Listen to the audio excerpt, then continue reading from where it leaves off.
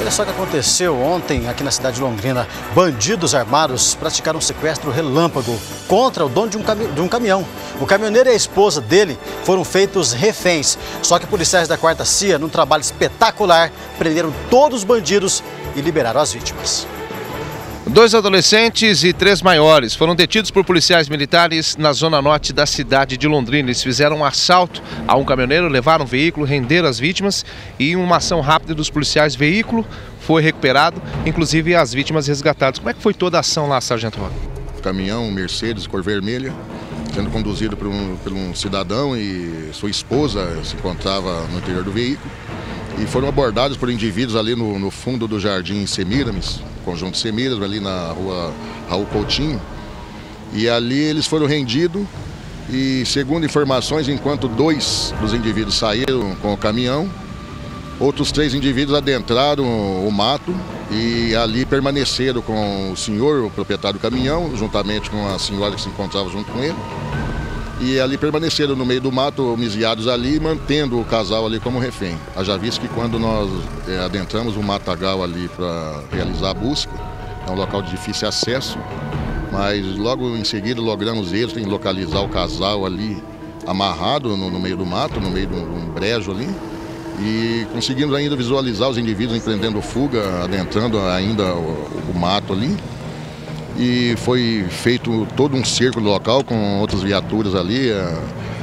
A presença de outras viaturas ali foi feito o cerco total ali na região. E posteriormente nós conseguimos fazer a apreensão de 2 menores ali num bairro próximo ali, já homiziado numa residência de um 3º indivíduo. E nesse momento que nós estávamos fazendo a apreensão desses 2 menores, uma outra viatura, uma viatura de rádio patrulha, a 11338, estava realizando a abordagem do veículo, o caminhão, ali no fundo do Jardim Paulista e fazendo a prisão dos 2 indivíduos que se encontravam no interior do caminhão. E você tem alguma coisa a ver? Ah, não tem nada a ver não. Só apenas ia levar só, mas não sei de nada não. O que foi combinado com você? Ah, não sei, não tava sabendo de nada também. Não tava sabendo de nada com ninguém. Você estava no caminhão? Não, peguei o caminhão parado. Falaram pra você o que a respeito do caminhão? Ah, não tô sabendo de nada, só pra levar só. Você ia levar pra onde esse caminhão? Lá pra Guaíra. Guaíra? Só isso aí, só que tem que falar. É só fazer o transporte. Você tem carteira de... Tem nada. Pior bobado que eu fui fazer isso aí. Mas qual que é a tua participação nessa situação? Não, isso aí é levar pra Guaíra, só esse caminhão, só isso aí. Só. Você ia receber quanto pra fazer o transporte? Não sabe, não sei. Não foram vocês que abordaram o caminhoneiro? Não. O que falaram pra vocês? Ligaram e pediram pra levar o caminhão pra Guaíra? Só isso. Qual é o teu envolvimento na situação? Você praticou assalto, estava envolvido ou não? Não, não tem nada a ver com isso. Eu estava em casa fazendo churrasco, eu comemorei que consegui um serviço hoje.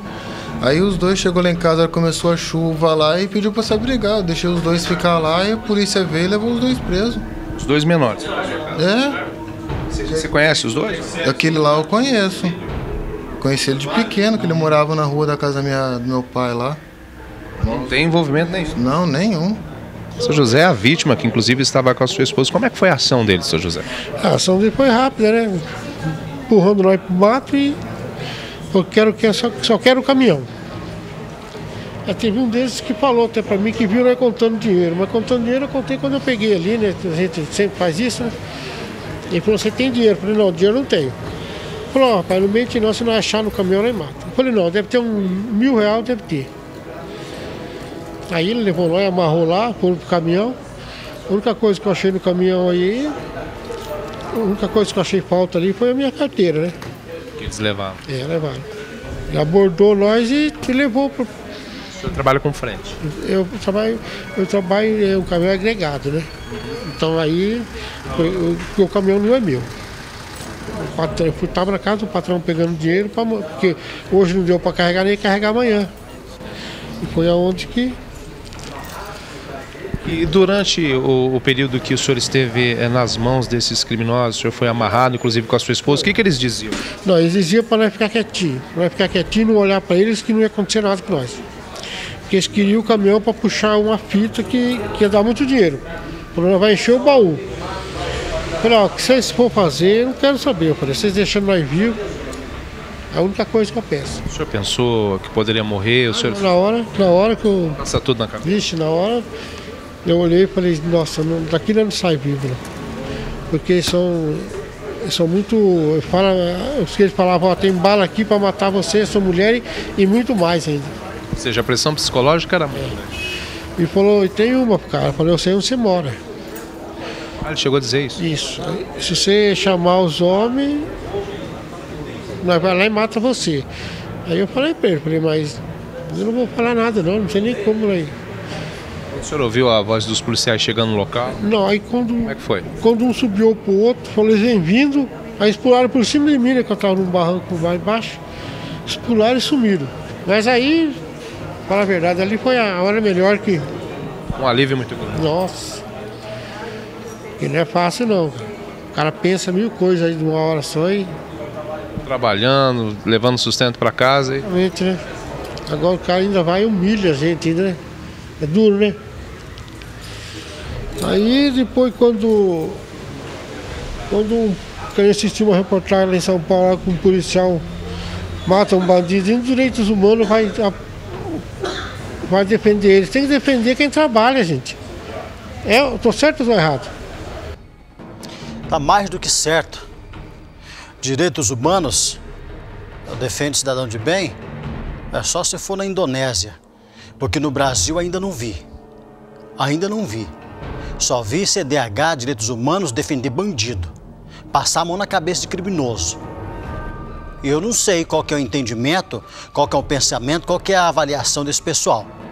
Quando vai visitar a cadeia, trata o pessoal da cadeia como se fossem as melhores pessoas do mundo.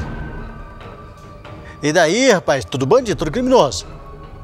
Ninguém dos direitos humanos vai em fila de hospitais para ver se aquele pessoal lá que está sofrendo, que marca uma cirurgia para ser atendido para essa cirurgia acontecer daqui 2, 3 anos. Ninguém dos direitos humanos, pelo menos eu nunca vi, chegar no hospital, ir lá e bater de frente com o pessoal que não atende, que demora 12 horas para um atendimento. Eu não vejo ninguém dos direitos humanos ir lá na prefeitura, lá no governo do estado, na presidente, bater de frente com eles e cobrar dos nossos políticos melhorias para esse país. Eu vejo o pessoal sim passar a mão na cabeça de vagabundo, de bandido. O senhor me falou tudo. Parabéns à polícia, conseguiu prender, limpar esses marginais, mas limpar, cara. Prendeu 5, 3 maiores de idade, 2 adolescentes, todos envolvidos com o crime.